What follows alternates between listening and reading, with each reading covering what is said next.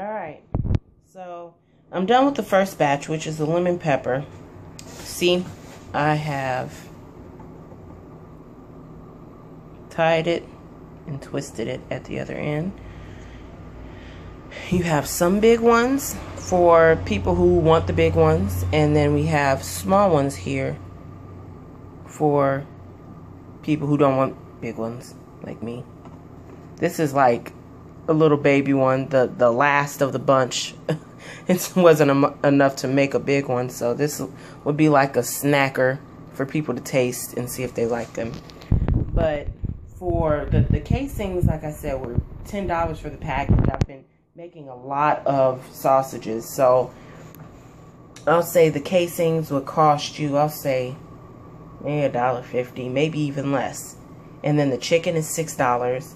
You can go to the 99-cent store and get the lemon juice.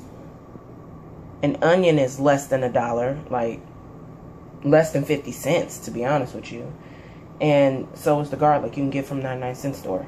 So, and all of that made this with one pack of chicken. Okay? And you get 1, 2, 3, 4, 5, 6, 7, 8, 9, 10, 11, 12, 13. About 13, 14 because I have one in the oven.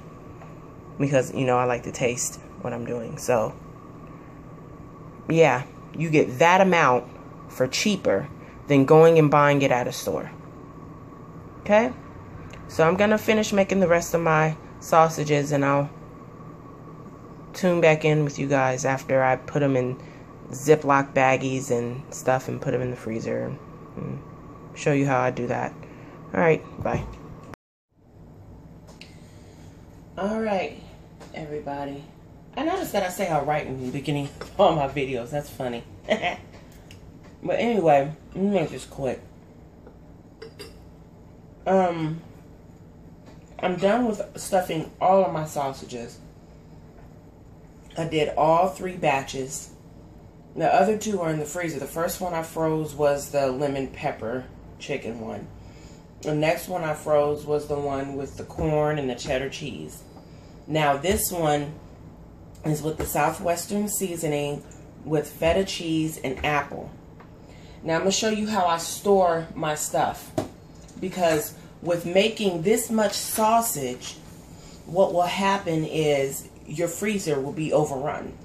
If you're putting them in the freezer, packing them, like you don't want to take them out of the freezer and have them sitting in the refrigerator for a long time either. So what I do is I take the little sandwich bags, these right here, and I put 2 in each bag because that's serving sizes for me.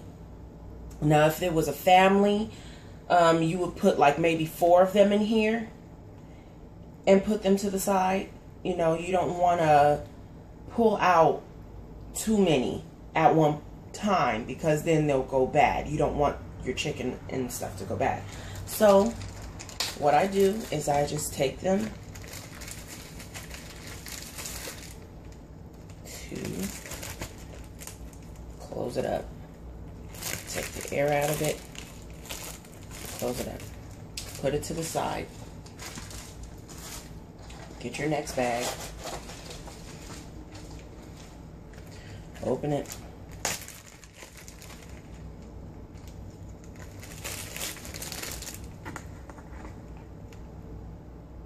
I'm going to take these 2 and put them to the side. My Auntie Karen and my friend Teresa wants to try some, so I'm going to put those to the side over here for them. Let me finish packaging them. Oh, I can't talk today. Let me finish packaging them, and then I'll get back to you guys. Okay? Alright, guys, I'm back, and everything is packaged. Here goes an extra package right here, but these big ones are going to go to my auntie and my friend. So I'm going to put these over here. Now, each batch that I've made has yielded between 14 to 16 sausages. And that's a lot for the little amount that I was talking about. So you don't want your refrigerator or your freezer to be overrun with all these little itty bitty packages. So yeah, I have a very large freezer bag here that I just see, and I take them all and I put them in there, in here. Now what you can do is you can write the name on it like I did the other ones. I wrote the name, I wrote lemon pepper, I wrote, you know, cheddar and corn, so you know which one you want. And once you put them in here, so open it up and put them all in here. Once you put them in here and you feel like eating something out of that pack for the day, or you know, your meal for the week or whatever, what have you, you don't have to pull out all the sausages.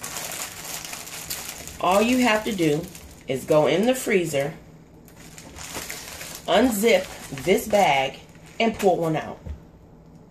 That's so easy. Instead of having to break them off or pull the whole thing out and unthaw the whole entire thing to just get 2 sausages or 1 sausage or 4 for the family when we have like about 16 here. So it's like, why do all that? So usually what I do is I put a pack aside to put in the refrigerator, and then I put a pack, the rest of them, in the freezer. And then the packs that I put aside whenever I first make them, I cook them all at once so that you don't have to continue to heat your oven and stuff for, you know, whatever reason there is. Like if you want to keep cooking 2 at a time, you don't have to do that. So yeah, all that jazz. It's simple, it's easy, you know, and I know it seems like it's hard work, but once you're in the groove, it's really not. It's just time consuming. That's it. It's not really hard at all. So after you chop up your chicken and you season your meat, the first day you can marinate it overnight. Next time, or if you do the lemon pepper, you can marinate it within 30 to 45 minutes. And then add whatever else you want to add in it and stuff it. The same time that you make your, if you're doing the lemon pepper, I'll use that as example. If you want to do the lemon pepper one and you have that marinating, you can have your casing soaking at the same time, because it takes about 45 minutes for that to happen too. So it depends on what you're doing that determines how long it's going to take you. But these are something very simple, easy, something that you can just have ready for you if you're like on a diet, or if you're trying to eat a certain way, if you don't want to overeat it and you have like a, you don't eat a lot and you have a specific type of way that you eat. This is perfect for you. Okay, it's perfect for me. This is how I do all my food. At the beginning of the month, I like make a big batch of something, freeze half of it, eat the rest of it, or I buy as I go, because I don't want anything to go to waste. I'm not wasteful. So there you have it. I hope you guys enjoyed the videos. I hope you guys were able to take from the videos and learn something, and help to open up you guys' creativity in creating some wonderful sausages or whatever other meals that you want to make. So, see you guys again. Bye.